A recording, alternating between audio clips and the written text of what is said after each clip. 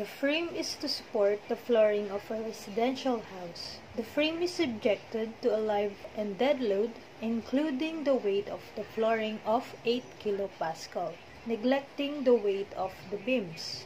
Compute the reaction at G and compute the reaction at A. So, based sa problem, yung live load and dead load, including the weight of the flooring or the superimposed dead load, ay may total na 8 kilopascal. So, yun na lahat yung load na meron sa flooring na to. Na-neglect natin yung weight ng beam. So, ngayon, ang hinahanap ay reaction at G and A. Para mas ma-imagine natin kung paano ba yun. So, imagine A, B, C, D, E, F, G, H. So, ang hinahanap ay yung reaction dito sa G at reaction sa A. So, ngayon, alam natin na yung G, ito kasi mga beam to, diba? What would be the reaction here? Imagine, this is subjected to a load. So, yung load na yun, ito yun, for example, concentrated load na to.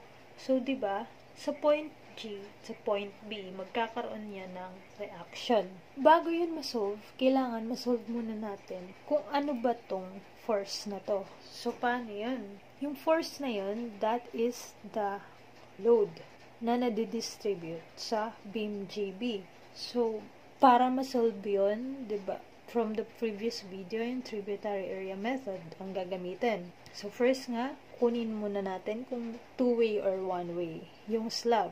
So, ano ba yung magdidistribute sa beam na to? Sa beam GB. Itong slab na to, saka ito. So, that would be the longer side, which is 4, divided by the shorter is 3. The answer would be 1.33. And 1.33 is less than 2, therefore it's a two-way distribution. Now, that is a two-way distribution. That means yung load mapupunta sa dito, sa side na to, both direction, both all beams. So, ang magiging hati nito ay magkakaroon nga ng 45 degree. So, pare-pareho yan 4 by 3. Ay, it's 4.5. Sorry. 4.1. 1.5. But 1.5 is still less than 2. For this beam, GB, there is 2 trapezoidal. Okay? So, same lang. So, the formula would be, since ito lang naman, ang tanging formula lang, ang tanging isusolve lang natin ay isa lang.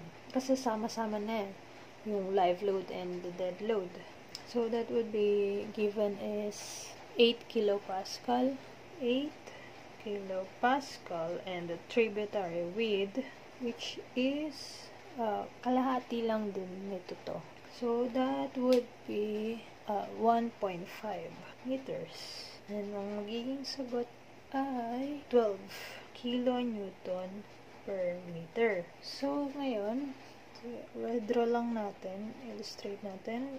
This is the GB. So, we have, since dalawa yun, and same shape naman, so, pwede naman natin na pag-isahin na siya. So, itong 12, madidoble. Magiging 24 kilonewton per meter. Kasi, pareho lang naman yung shape.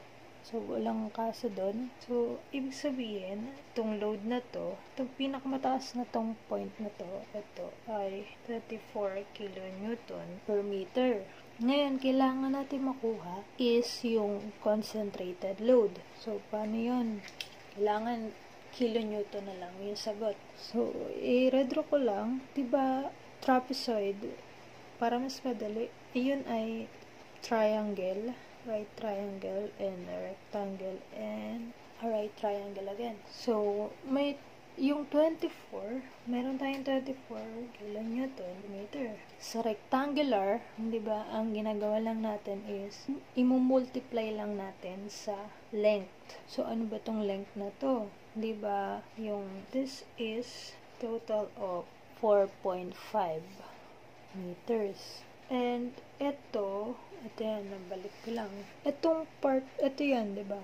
Or ito, same lang yan. This is 1.5. Itong part na to ay 1.5. If that is 1.5 and this is 45 degree, that means this length is also 1.5. So, itong length na to, that is 1.5 and this is also 1.5. Kung 1.5 yun, sabihin itong natitira is 1.5 din. 1.5 plus 1.5 is 3. 4.5 minus 3 is 1.5. So, ibig sabihin, itong rectangular, merong length na 1.5. So, ang concentrated load doon, kung meron tayong 24 kN per meter, ay 24 for the rectangular, meron tong length na 1.5 meters. So, 24 kilonewton per meter supplied by 1.5 meter. So, that would be 36 kilonewton. So, alam natin yung concentrated load dito. Yung pwesto nun sa gitna, diba? Dito. Bali, 0.75. Ito yung 36. Tapos, then yung dalawang triangles, same lang naman sila na 1.5, 1.5. Sa triangular naman, magiging 24 kilonewton. Kasi yung pinakamataas na to is 24 kilonewton per meter multiply by 1.5 meters, that is the length, and divided by 2. So, the answer would be 18 kilonewton. Okay? So, dito naman sa 1/3, ang pwesto nun ay 1/3 ng balit. Mula dito hanggang dito is 0.5. Mula dito hanggang dito is 1. Ang load na yun ay 18. Dito din, 18. So all in all, ang mangyayari sa beam GB, meron tayong load na 36 for the rectangular, and 18, and another 18 for the two triangular. So, meron naman tayo dito, ayan. Since symmetrical naman, ang mangyayari, total lang natin 18 plus 36. So, the summation of forces must be equals to 0. And reaction at G is equals to reaction at P. So, that would be upward positive 2RG.